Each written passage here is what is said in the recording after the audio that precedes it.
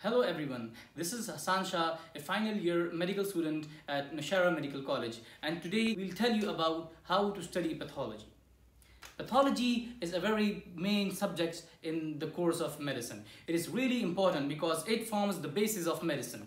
So if you have a good and sound knowledge of pathology, you will be good in medicine and you will be able to excel in medicine forward. I just got my result of 4th year MBBS and I have got a gold medal in pathology and ENT. So this video will be based upon my own experience, my shortcomings and the reviews of my friends about how to study pathology. So the first thing you need to do is to take this Pathoma to a binder.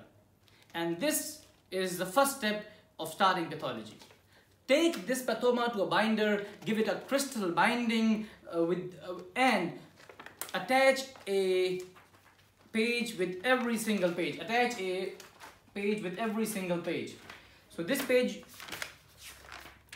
this white page, attach a white page with after every single page of Pathoma. So when you are done with this binding thing, what you need to do next? Whenever you are studying a chapter in pathology, start the chapter with these past papers. And these past papers are really important because they are really high yield and they will always show up into your exam, and these will give you extra marks. So how will you study those past papers? Read these past papers from the first question to the last question, from the first MCQ to the last MCQs, and when you are done with these past paper, give it a quick read. Whenever you are done with these past paper MCQs, past paper short questions, start watching videos of Pathoma. So Hussain Abdul Sattar, the professor, has done really good work, and his videos are really self-explanatory. And when you watch those videos, read the text along with those videos. So whenever you are watching the videos, read the text along with those videos, and there is a space given on the side. So try to fill the explanation. Try the explanation that the professor is giving. Try to fill these areas with those explanations. So when you end with this, when you watch the professor videos, you have two ways. If you want to pass exam, Pathoma again and again. There were certain MCQs, and what was there in your MCQs? The important stuff in your MCQs, and you think that your Pathoma is not having that stuff. So any MCQ that you think that the Pathoma is not having that stuff, kindly in those pages which I told you to attach with every other page, kindly fill those pages with those MCQs. So if you want to study, if you just want to pass the exam with good grades, study past papers and Pathoma, that's enough for you. But if you want to get distinction, if you want to top the exam, if you want to get a gold medal in pathology, and if you want to have a concrete idea of pathology, so there is the next step for you, that study Robbins. So 3 steps. First thing was to study the past paper MCQs. And then the next step was to watch Pathoma videos. Now the third thing is to study Robbins. And this is what I did. And that really helped me. And at the end of my 4th year, I was able to get a gold medal in pathology. And it was due to this. And we have watched those videos of Pathoma.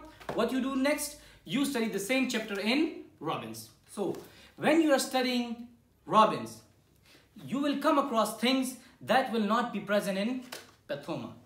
So there will be a lot of stuff, but most of it would be irrelevant for the exam. Let's say the pathogenesis. Robbins have given a lot of pathogenesis, and these are really big bulk of pathogenesis present in this Robbins. So, and that's not really that important. What's important? It's classification, it's morphology, like stuff. It's lab diagnosis. These this is really important for pathology. So when you think when you are studying a topic in Robbins after watching the video of Hussain Abdul Sattar, try now you have come across a thing that was not present in Pathoma. Just copy that stuff from Robbins and note it down on those pages you have attached during the binding. So note it down. With every single topic, try to fill this Pathoma with extra stuff from Robbins. Try to fill this Pathoma with extra stuff from Robbins and the really high yield stuff. So whenever you are at the end of your session, and whenever you are having your exam, you are having your professional exam, and you are just having 2 to 3 days or 4 to 5 days to revise for that exam, this Pathoma will really help you, because it will have the stuff, it will have the MCQs that were present in your past papers. It will have the high yield stuff that was made by Hussain Abdul Sattar, and then it will also have the stuff that was present in Robbins, and this will give you a really good idea of pathology. So for exam, you will study only and only Pathoma, but not Pathoma only. It will be filled with a lot of stuff from Robbins. It will be filled with a lot of stuff from your past paper MCQs, and this will really help you. This will be short, this will be easy to revise, and this will be really high yield, and you will get really good grades in pathology. Thank you, and if you like the video, subscribe my channel.